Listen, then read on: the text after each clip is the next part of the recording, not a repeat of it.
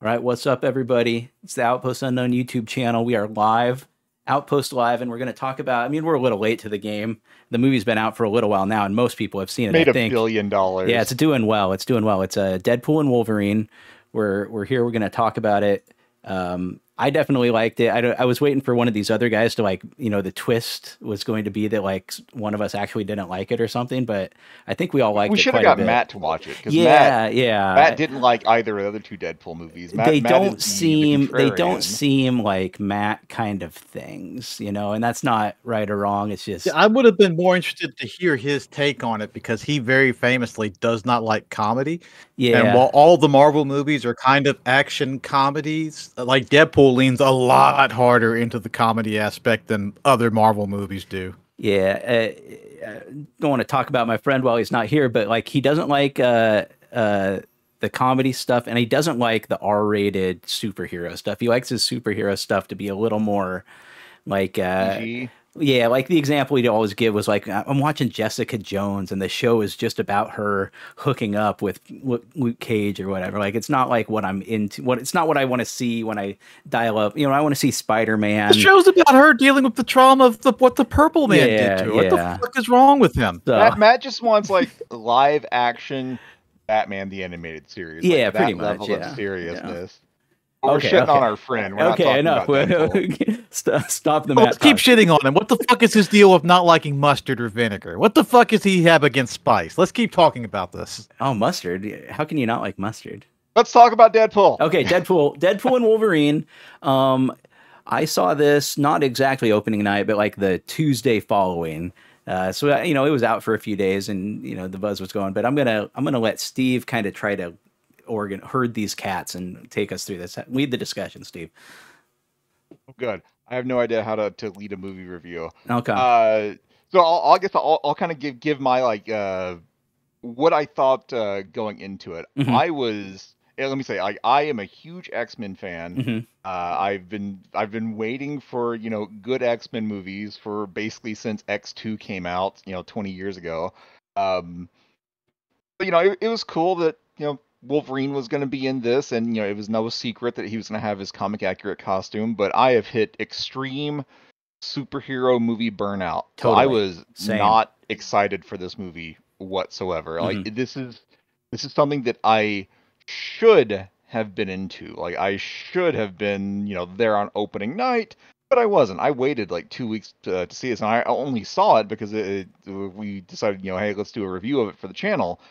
So I went into this with no hype whatsoever. So Yeah. so what about you two? What were your feelings pre seeing the movie?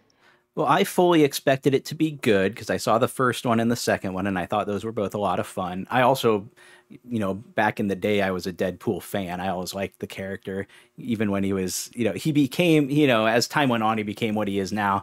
He wasn't always exactly that over the top, but I always liked the character. I liked the previous movies. I fully expected this to be good, but I also, like you, am super burned out. I'm super disillusioned with the Marvel Cinematic Universe. Most of what they put out now is bad. It's it's overdone. I don't know how they really ever come back for or make things better or more interesting than Endgame was. That was such a good, ending to a pretty solid series of movies, and now it's just like it's time to be done with this. So while I expected this to be good, I'm so over the superhero stuff that I was not super excited about it. Ronan. Uh, I famously don't get hyped for anything anymore. Nothing makes me go, "Oh man, I can't fucking wait to go see." No, Yeah, I yeah. don't have that feeling for anything anymore. Nothing. You've been kicked in the dick too hard. Like once Mass Effect 3 kicks you in the dick at 5 in the morning, you get over the hype. But I did see this not like literally Thursday opening day, but I saw it Friday because I was Okay. off that Friday. Right on. Saw it in a theater full of people. Yeah, it was a good experience. I'm not like super over all the like I'm more over like the bad stuff. You can kind of Yeah. tell by looking at the Marvel movies when they come out. Like, I don't need to see Ant-Man. That looks fucking dumb. I don't need to see. I don't need to see Eternals. That looks fucking dumb. So I won't say I've hit that level of fatigue with it, but I was definitely looking forward to this just to say, okay, well, is this going to be how they fully introduce X-Men mutants into the Marvel universe. No, that is not what this actually does. But it's nice what it does too. Yeah, Ron, you make a really great point there, where you said that like you could tell by looking at the trailer for Eternals or like the commercial for Ant-Man that you're like, you know what, I think I'll just skip this one. See, that's where you're wiser than I am, because I screwed up and I watched all of those movies. I went and saw Madam Web at the theater, you guys. What the Hey, fuck is wrong with it was you? it was like a psychological torture experiment that I ran on myself. But your point is well made, that like maybe you're not going to you're not going to burn yourself out and melt your brain if you just use some judgment and choose not to go see Madam Web and choose not to go see the Eternals, or what, take your pick. So that's probably the right strategy. I'm going to have to take a page from your book. I think I feel like most people. Is there anyone really that treats new Marvel stuff as like, must see things? I know I can I tell don't you, think like, so. from Iron Man 1 until Far From Home, which is pretty much, that entire series there. Like, I saw everything in the theater. I think maybe with the exception of the first Ant-Man movie, and I wanted to see that one. I just didn't have the time at the moment. Yeah. But it was like every time a new Marvel thing hit the market, like, I was there for it. And in-game and Far From Home kind of like into that. Like, okay, Right. this story is complete. It's time to move on. Now I'm very picky about what I watch. Yeah. I've seen since then, I have not watched or the number of things that I have not watched from Marvel is much greater than the things I have sat through. And like I said, this was something that I was planning on not skipping, but waiting for it to hit streaming. I was Yeah. curious about it, but man, it just the trailers for it did not overcome my fatigue for this type of thing. So I was gonna watch it eventually, and the only reason I saw it like now was because we wanted to talk about it. Yeah. And I'm glad I did, because I ended up loving this movie. And so just without like digging super deep into the plot, I guess the setup is now Deadpool is a part of the MCU multiverse. It's not taking place in the same world that Endgame and all those other movies took place in. It's just another Earth in the multiverse, and Deadpool gets told by a member of the TVA, which is the group that the Loki series introduced, that hey, your universe is dying. Um, Hugh Jackman's Wolverine is this is very like fourth wall breaky, Right. but also like they tried to like make this an actual thing going on in the world here. Yeah. But like Wolverine is such an integral part of your universe's identity that when like Wolverine was killed off, your entire universe is just going to cease to exist. But someone, like a nameless person, like way above us, has decided that you, Deadpool, and you alone will be rescued and brought to the sacred timeline. Deadpool says, "No, thank you. I'm going to find a way to rescue my timeline." At first, he thinks that he just needs to find a new Wolverine, and so he goes to other universes. There's tons of callbacks to like famous X-Men comics. That was kind of cool. But eventually, he finds the one short Wolverine. Yeah, the comic accurate Wolverine is great. Wolverine in the comics is like 5'3". He is not, Hugh Jackman size. But he eventually finds a Wolverine that doesn't immediately try to kill him, as the rest of them do. Brings this Wolverine back, and it's like, hey, cool, we got a replacement Wolverine. Leave my timeline alone. That of course does not work, and then the TVA guy is like, "Are you stupid? Like, why did you think you could just get another Wolverine? Like, we never told you that was a thing that you could do." Right. But the TVA guy is finally like, "Look, man, I gave you a chance. Like, you could have come and lived in the sacred timeline. You were choosing not to. Now I will just banish you to the void," which is another concept from the Loki series. If you have not watched the Loki series, this movie is going to make even less sense to you, because a lot of this. I disagree. I've never watched any episode of Loki, and I was able to keep track with this very well. So hard disagree. I've never seen Loki. I guess if you just kind of say like, well, they're time cops or something, like you're like, okay. Well, there's a lot of concepts in this movie that are introduced in Loki. According to Ronin, it did a good enough job of explaining it on its own without you needing to see Loki. but there is just a void where people that get erased from timelines go and wait to just be eaten by the time dragon, which is a thing that you've got to deal with for this movie. The movie spends like a significant amount of time in this void universe, where Deadpool and Wolverine try to escape to protect their timeline. And when I think I've been as vague as I can be without starting to like really dig into plot points, and I don't want to spoil a whole hell of a lot. Yeah, I think I'll try to restrain myself from doing too much spoiling, because you know what I really appreciated. And now, granted, I wasn't on the internet a lot, like looking up reviews or looking up people's reactions and stuff, but when I went and saw this movie, I was surprised by, there's tons of things that were surprises to me that I didn't know about, and they did not get spoiled for me. You know, whatever I did to avoid looking at stuff, I don't think anything in this movie was spoiled for me when I went and saw it, even sort of, I don't know, 5 days after it came out. So I want to preserve that for other people too, I think. So they've had 2 weeks. Fuck them. Yeah, Ronan's just gonna spoil whatever. Fair, okay. No, all right. So we've given a general, plot synopsis. Like, what did you guys think of the movie? Like, I went in not caring, and I came out thinking that this is probably like one of my favorite Marvel things that they have ever produced. Like, I loved this from start to finish. I thought it was great. I think it was highly entertaining, and it wasn't like doing anything obnoxious or stupid that got in the way of it being entertaining, I guess. Yeah, I was just all the other movies, there's something about them. There's something in there. Like, I finally watched Thor Love and Thunder the other day, and I actually liked it. I didn't think it was nearly as bad as I'd heard, because I avoided it in the entire time it was out. But, I have Disney Plus, so we pulled it up. And I found that entertaining. I liked it. But it does do it's like so silly in a lot of places. Like there's always, even if it's good, there's just something about it that's a little off. Taika Waititi was not kept on a leash and got real fucking crazy in that movie. Yeah, and not, obviously, to compare it to Deadpool, which is obviously very silly, is maybe makes me look silly, but you know what I mean. There's nothing in this that's like the big, Achilles heel that makes you be like, oh, this movie would be great, except they had to do such and such. No, this doesn't have anything like that in it for me, and I was just purely entertained the whole time, and I thought it was great.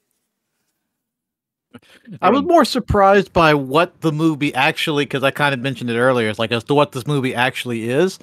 My original thought was, okay, well, this is how they're going to this is how Deadpool and the X-Men are going to, more or less get brought into the MCU.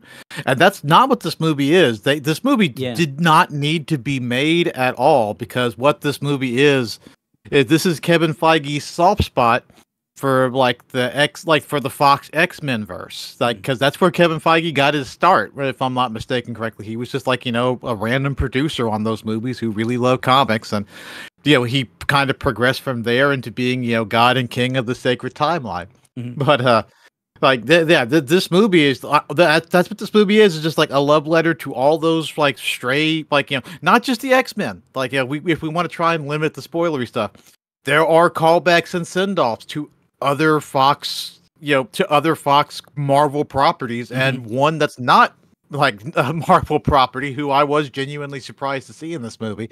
But it's callbacks to them, and it's giving them that just before they get their big reboot, before a recast or redone or whatever in the MCU. For the people who did like it, this is tipping the hat to the movies that came before that allowed the MCU to have its opportunity to run with the ball. It's without the X-Men movies, or without Blade, without Daredevil. I'm surprised there's no a Nick Cage Ghost Rider in this movie. That's what we're missing. But from what I have seen, rumor was that about the movie.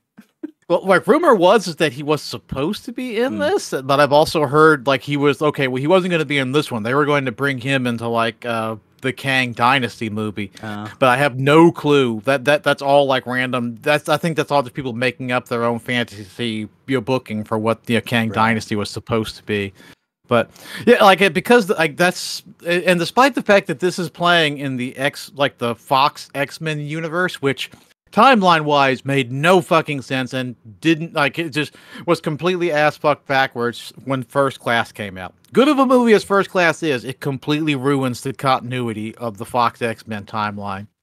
And like, but this movie is like, yeah, we're gonna like fuck it, we're gonna honor all of that and give all of that stuff one final send off before I want to say before we kind of move along and move on from Hugh Jackman, Wolverine, and all, but they're not. I mean, like, yeah, this movie's making too much money, and exactly has Deadpool constantly said they're going to make him do this till he's 90. Yeah.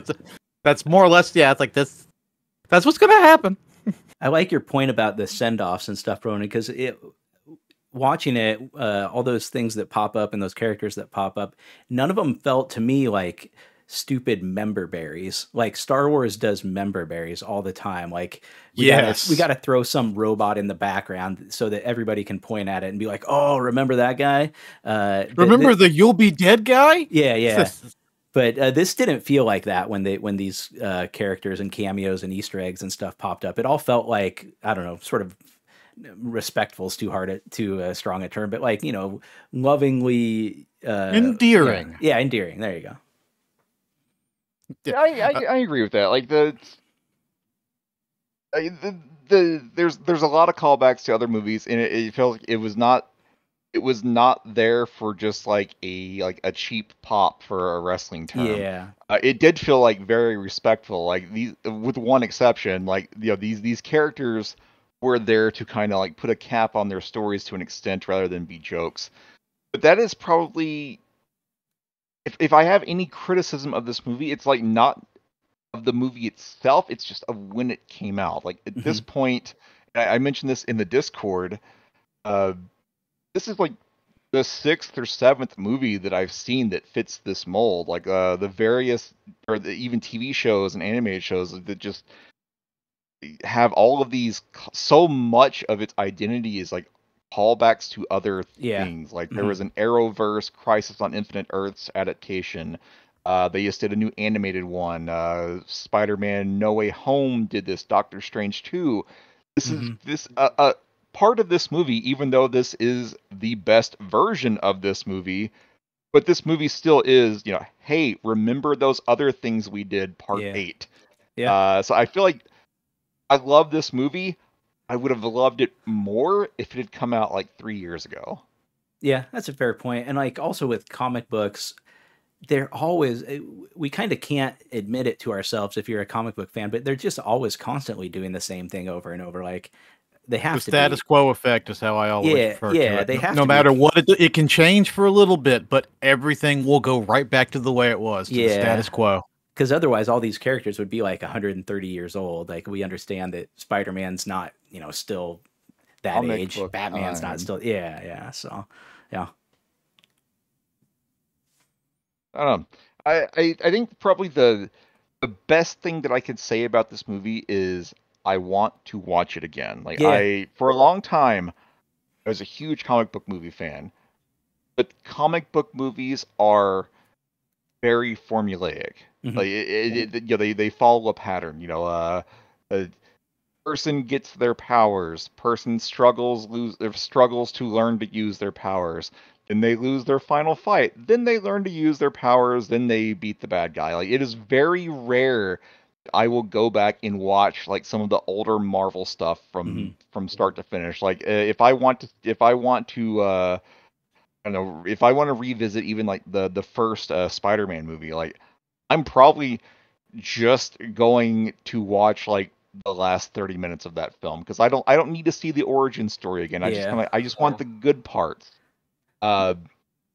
Wolverine and Deadpool.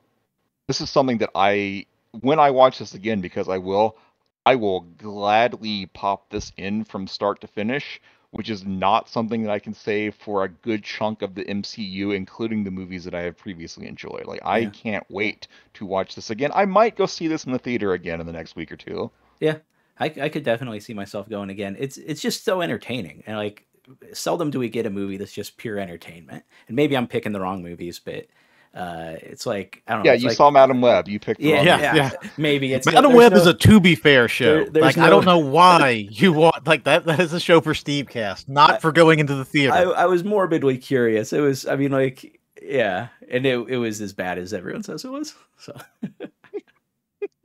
I don't know. Seems like we all liked it. I don't want to spoil anything, so yeah, I guess I'm with I you on don't want that. to like really belabor this. So I guess yeah, we it seems like we all loved it. Mhm. Maybe when Matt eventually sees this, we'll get him on to have I think that would be interesting to his get the sort of because we're all just kind of big time fans of it. It'd be interesting to get the alternate view. contrarian opinion. Yeah, the is what contrarian he will opinion. provide for Yeah. us. Yeah. Yeah, I can already, final I thoughts. can I mentally love this picture movie. some of his comments already.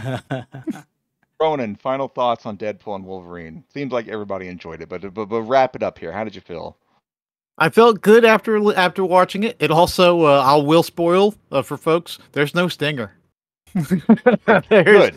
I am there's done with stingers. Like I refuse to sit in the credits for stingers anymore. Like if I will leave the movie when the credits like start. I might wait like a minute for like the mid-credit stinger, but I will not stay through like 6 minutes of credits. I Now will go home. I will Google, is there a stinger? And then I will watch it online.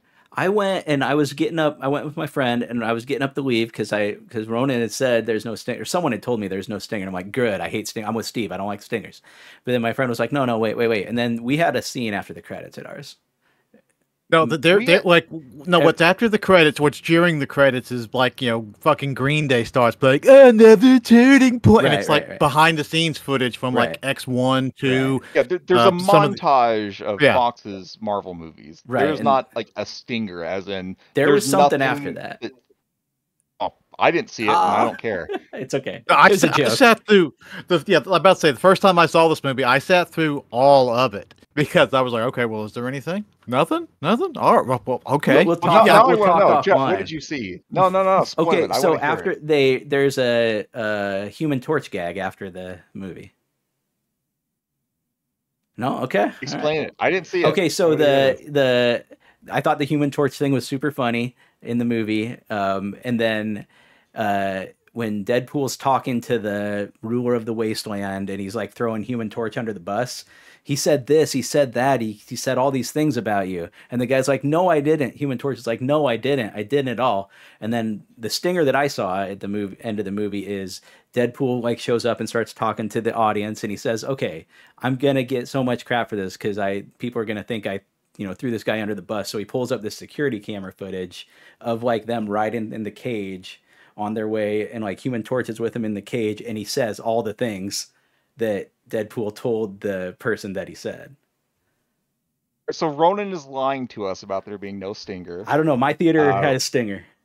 I sat through all of this. Can't trust anything Ronan says. He is a liar and a charlatan. Don't believe him. I trust Jeff on this. Ronan, good sir, your lies are not appreciated on this show. I don't know. Maybe he got like it's like when you go and see Clue, right? And every reel has a different ending on it. Yeah. In my theater, Freddy won the fight between Jason. Okay. Yeah. Exactly like that. But I guess my turn now. Like I thought, go for it. Okay, I thought the movie was highly entertaining, super fun. I feel like I don't know if again, we've established that I have poor judgment. I go see things like Madam Web. I saw the Marvels. I mean, let's. I watched Ant-Man 3. Yeah. So I haven't seen Ant-Man 1. I saw Ant-Man 3. It's pretty bad. Ant-Man 1 actually I will go to bat for. I think that one's pretty good. The others you can take or leave. But yeah, the movie's just highly entertaining. There's no guile. I mean, obviously it's very R-rated. I don't think I would take my 13-year-old to this. Maybe it depends on if their mother's around or not. But like, it's for an adult. I can't take my little cousins or my kids and stuff to this. But it's an adult movie. This movie is excessively violent, and I enjoyed it. Yeah, I thought it was great. Great fun. Deadpool Wolverine, good time. Gets a thumbs up from all three of us. Maybe at some point we'll get Matt on to discuss his incorrect opinion. Thanks for joining us. Thanks for watching. Go see Deadpool and Wolverine. That's it. Yeah. Cut. We're done. Bye.